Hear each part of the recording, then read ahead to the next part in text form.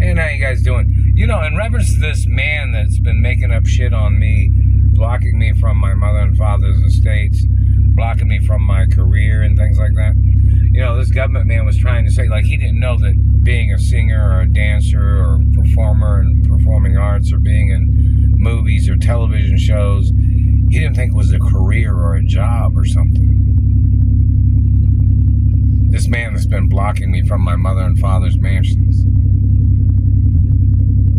That was the career I was in when my mother and father was alive. So what made you think you had any right kidnapping me from my career? Or any career of mine that my parents had set for me? Such as being the owner of the companies of my mother and father's estates. See, the estates own those companies. They're not owned by... The businesses don't own my mother and father's estates. My mother and father's estates owned those companies. Do you understand how that works? Don't confuse it.